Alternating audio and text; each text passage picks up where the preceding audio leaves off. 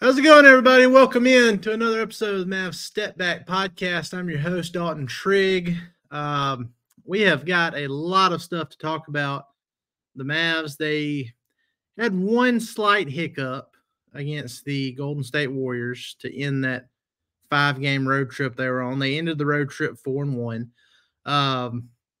So overall, great road trip for the team. I mean, I think if before that trip started, if you had told us that that the Mavs would go 4-1, we would have all, accepted that and said, "Oh, that's great." But that it was the 5th game of a 5-game road trip. It was a weird situation where, that game was the makeup game from earlier this season with the Warriors that had to be rescheduled due to the unfortunate death of the Golden State Warriors assistant coach. And that just happened to be when it was rescheduled for. So the Mavs ended up in a situation where they played the 2 games in Sacramento. Then they had to fly to Houston.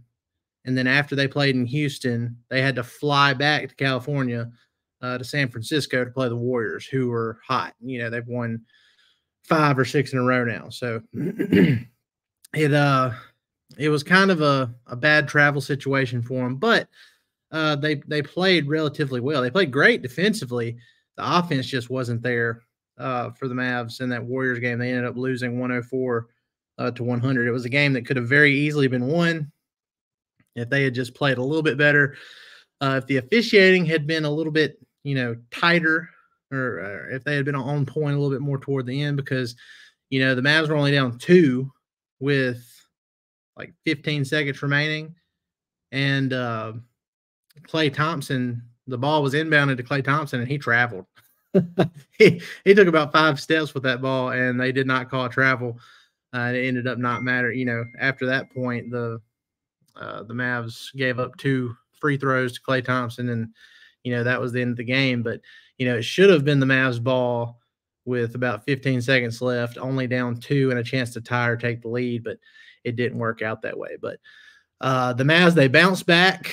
They finally got back home, after nearly 2 weeks being on the road. Finally back home at American Airlines Center on Thursday night. They played the Hawks. It started out kind of sluggish. The Hawks shot making was really incredible in the first half, or the first quarter, and then halfway through the second quarter. And I kept thinking to myself, like, the shot making, this can't be sustainable for the Hawks. Garrison Matthews was giving Mavs fans and myself included in that, Max Strus PTSD from that fourth quarter in Cleveland a few weeks back, or a month or so ago, however long that's been. I mean, he was hitting everything. But the Mavs, they locked down defensively in a game where Luka was shut out in 2 quarters, didn't score in 2 quarters. He still ended up with 25 points and nearly a triple-double. Kyrie had 26 points, and the Mavs pulled out a 109-95 win over the Hawks, and they improved to 46-30. You take a look at the Western Conference standings right now. The Mavs still have sole possession of the 5th seed. They're a full game up on the Suns and the Pelicans, who are right behind them. They are 2 full games up on the Sacramento Kings. Now, since the Mavs currently own the tiebreakers against all those teams, that's essentially a 2-game lead on the Suns and the Pelicans, and a 3-game lead on the Kings with 6 games left. So you got to take in that tiebreaker stuff into consideration there. So Mavs, they're looking good. They just have to keep on going. And now they have a chance to redeem themselves against the Golden State Warriors on Friday night. Tonight, second night of a back-to-back, but it'll also be a second night of a back-to-back for the Warriors too, who played the Houston Rockets and essentially ended their play-in hopes last night by blowing them out in Houston. The Rockets still have a very, very slim chance of making play-in, but I mean, it's not going to happen. If they lose one more game, or if the Warriors win one more game, they're done. So I guess the The best case scenario for the Mavs would probably be to win this game tonight against the Warriors. Second night of a back-to-back. You know, they're an older team. You can probably win this game if you bring the correct energy. I think they played a great defensive game the last time they played, and they just didn't have the stuff they needed offensively. You know, Luka seemed a little bit off. They just didn't have it.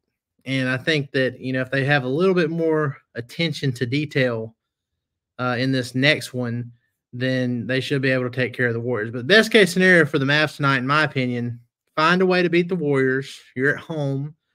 They're 5.5-point favorites. You know, take business, beat the Warriors, and then hope that the Houston Rockets have just lost all hope. And then on the second night of a back-to-back for them as well, hope they lose to the Miami Heat. And if that happens, then, you know, the Mavs get the win. They stay in fifth. They add to their cushion.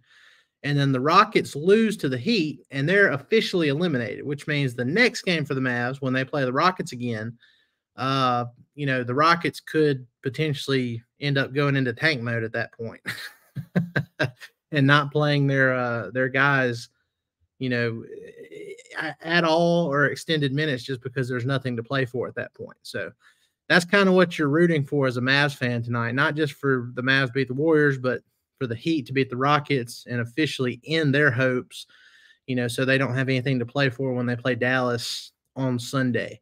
And then some other games tonight, we're looking at the San Antonio Spurs are in New Orleans playing the Pelicans. And look, the Pelicans are heavy favorites in this one, but we've seen a lot of teams be heavy favorites against the Spurs. And sometimes it just doesn't matter if Victor Wembanyama is on.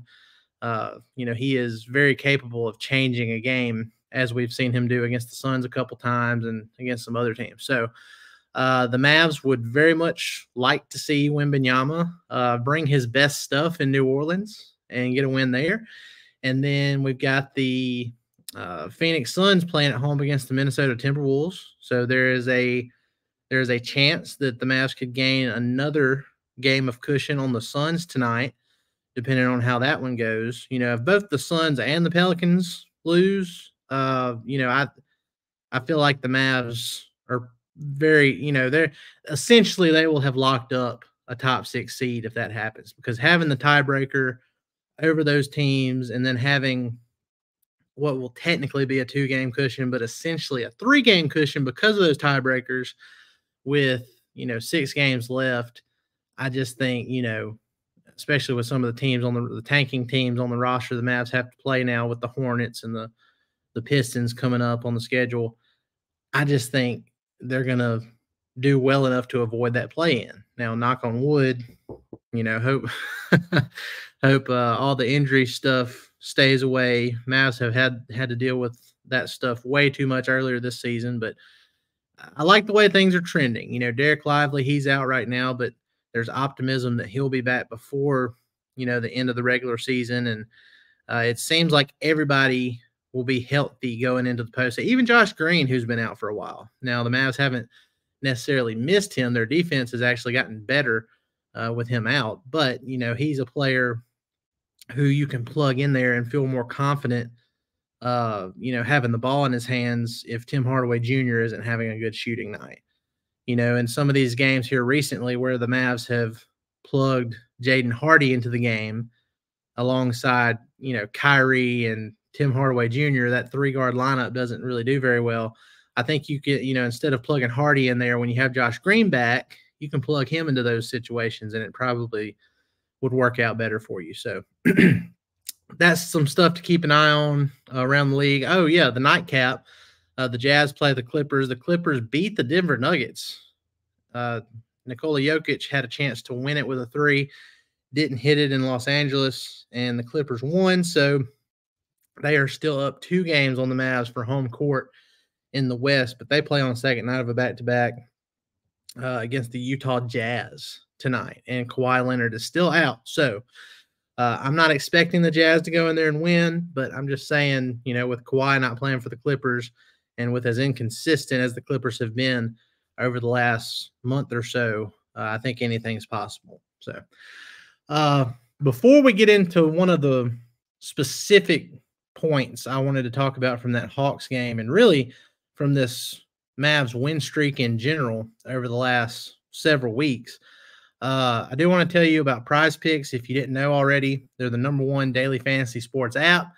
It's very easy to go find them on the App Store, download their app.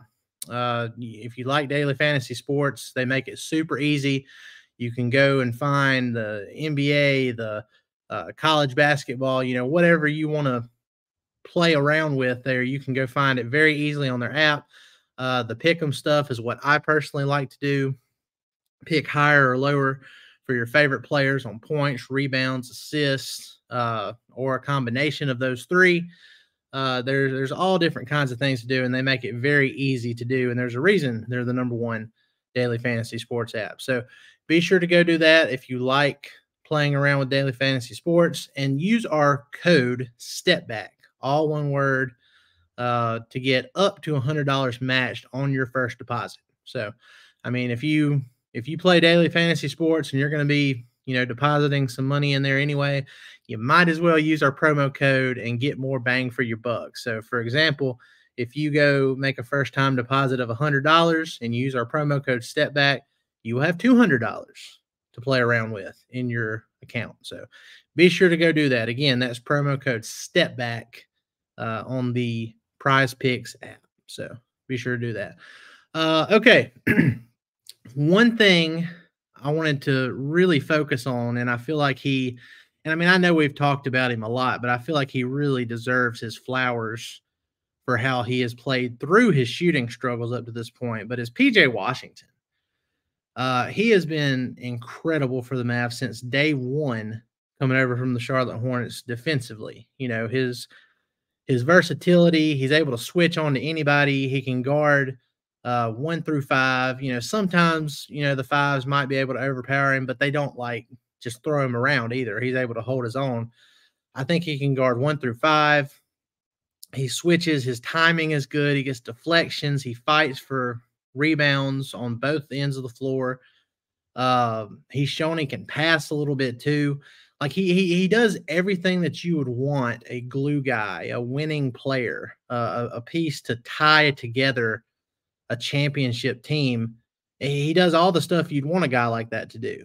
And here lately, the three-point shot has started to fall. So up until here recently, he had been shooting under 30% from three in Dallas. On the season between Dallas and Charlotte, he's shooting slightly above 31%. The guy's a 36% three-point shooter for his career. So you figure there's going to be some positive regression to the mean, so to speak, when it comes to his three-point shooting. And sure enough, we're starting to see some of that now. He was 5 of 8 from 3 against the Hawks, had 19 points, 8 rebounds, 3 assists, 1 steal, 1 block, was a plus 15 on the night. There was one play that really stuck out to me where, the Mavs, it looked like they were going to miss an opportunity. He fought for an offensive rebound, posted up deep in the paint, turned around with a little flip shot, and the Mavs got 2 points off of it. And I mean, it wasn't a very dramatic kind of thing. It was very subtle, but it's that kind of stuff that you look at and it's like, man, this is something the Mavs sorely missed in the first half of this season. And no shade to Grant Williams or anything like that, but PJ Washington is just so much more versatile, and he fits what this roster needs more than what Grant Williams did. So, it's worked out very well. I feel great for PJ. Finally he's starting to see that three-point shot fall. Over his last 8 games, on 6.5 shots from deep per game, he's shooting 40.4%.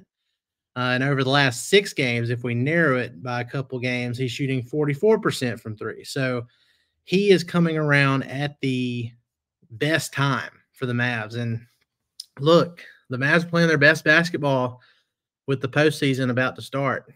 They've won 12 of their last 14 games overall, One of those games was when Luka didn't play on the second night of a back-to-back in Oklahoma City, and they still almost won, only lost by 7 points. And then the other one was against the Warriors at the end of that 5-game road trip where it seemed like they were just kind of out of gas, so to speak, running on fumes. So, aside from those 2 games, the Mavs have been pretty much perfect. In that 14-game stretch, they have the number 1 defensive rating in the league at 105.6. So, better than the Celtics, better than the Timberwolves, the Thunder. All those teams in the last 14 games, the Mavs have the number 1 defense, which tells you, just how hard everybody is working across the board. They're switching everything. They're if they don't switch and guys are fighting over screens hard and staying with their guys, staying attached, getting deflections. It's all going well for the Mavs. And, they've been top 10 in offense during that stretch as well. But the defense is the biggest thing. I mean, when you have Luka and Kyrie on the team, you're going to get points at some point. And then you have guys, capable shooters around those two. They're going to get going at some point too. I just think the Mavs are in a really, really good spot heading into the postseason because they've proven to themselves that they're capable of being elite defensively. They are capable of playing championship level defense. They've proven that. And proving it to yourself is the biggest thing, in my opinion, because now the confidence is there. They have their confidence is sky high. So now you get the offense rolling again too, knowing how you can play defense. And PJ Washington, one of your main players, is finally starting to see his shot go down. And, I just think the sky is the limit for the Mavs going into the postseason. But after that game last night, they asked PJ about his confidence and how the ball's going in for him now. And PJ said, "My confidence has been growing each and every game." He said he's been in the gym working on his shot. And he said, "For me, it's just taking it with confidence, step into it, make sure my footwork is right. It went in tonight, but they won't go in every night. So for me, just trying to be consistent, doing the same thing with my footwork." And that's the thing. That's what I love about PJ Washington is he doesn't let any shooting struggles affect him anywhere else on the court. Like he trusts his work and he trusts that eventually that shot is going to fall. But even if it's not falling, you're still going to get a dog effort from him on the defensive end. And that's what makes him so valuable to the Mavs. And, I see that, Kyrie kind of took a shot at ESPN last night after that game, talking about how the ESPN gave the Mavs a D grade for trading for him last season. They did the same thing with PJ Washington this year. They gave the Mavs a D for trading for him. And, it seems to have worked out pretty well in both situations. So, we'll see. The Mavs are in a great spot.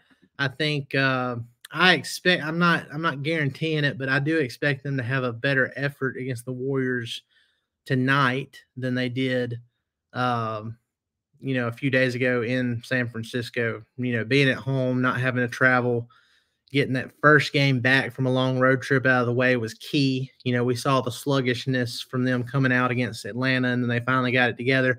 Well, now they're settled in. They've got to stay at home, and even though it's the second night of a back-to-back, at least you're not traveling like the Warriors have been doing here the last few games. So we'll see how it goes. Again, the standings are tight still, but the Mavs, they are in good position. If they take care of the Warriors tonight and the Rockets lose, then they'll play the Rockets on Sunday, where the Rockets have nothing to play for and probably won't be playing all of their guys, or even if they are, they're going to be kind of deflated because, again, there's nothing to play for. And then next week, Tuesday, the Mavs reunion with Grant Williams in Charlotte. So even though Charlotte has nothing to play for and they're tanking, he might have a little bit personally to play for. So we'll see how that game goes. I'm sure PJ Washington will be excited to play against his former team as well. And then Wednesday, second night of a back-to-back against Miami, I could see that game being a game where the Mavs try to sneak in some rest for Luka and Kyrie, depending on how the rest of the games go between now and then. They could be close to locking up a top 6 seed. So I could see that Miami game being a kind of a throwaway game, and then have Luka and Kyrie come back strong to finish out against Detroit on Friday, and then the last game of the regular season on Sunday. So we're right there, y'all. We have made it through, almost made it through an entire season. It's been a fun ride. It's been a roller coaster ride, which, I mean, we'd expect nothing less from our Dallas Mavericks, right? It's always a roller coaster ride, and first half of the season wasn't that great. Second half of the season pushed the right buttons with the trades, and now they've been rolling. Luka, will he get MVP? Will he not? We'll have to keep an eye on all of that stuff. But it's been a lot of fun, and I've enjoyed, keeping up with it and covering all the stuff that has happened. And it's going to be a fun postseason too. I can tell you that it's gonna be great. I'm gonna be trying to get out to Dallas for a couple of games myself. And hopefully it's a deep playoff run to where, we're watching these guys in June. So cross your fingers. We're hoping for it. We think they're capable. Now they just have to go out there and do it. They have the talent, but, they have to actually go out there and put that talent and their newfound confidence to work and, string together some wins in the postseason. So we'll see. First time the Mavs were in the playoffs with Jason Kidd, went all the way to the Western Conference Finals when they didn't have adequate front court depth. And now they have that. Now they have the second superstar with Kyrie next to Luka, who is a step above where JB was during that 2022 run. So we'll see how it goes. I think the Mavs are very equipped, to make a deep run. We'll just have to see how it goes. But, guys, appreciate y'all joining me today to talk about where things stand with the Mavs. Be sure to go like, rate, and subscribe on all your favorite podcast platforms. Hit that subscribe button on YouTube. Give us your comments, your takes in the comments of the videos. Where do you think the Mavs are going to finish? Do you think Luka has a legit shot at MVP this late in the season? How do you expect them to translate what we've seen over the last 14 games into the playoffs? Let us know. Go to the comments. Let us know what you feel about it. Be sure to go follow me on Twitter too, at Dalton_Trigg, where I'm always giving my Mavs takes on a daily basis. If I'm not posting my DallasBasketball.com work there, I'm just posting, general thoughts throughout the day when I have a chance about things going on with the Mavs. So be sure to do that as well. Guys, appreciate it. Y'all have a great rest of your day. Have a great weekend, and we'll see you next time.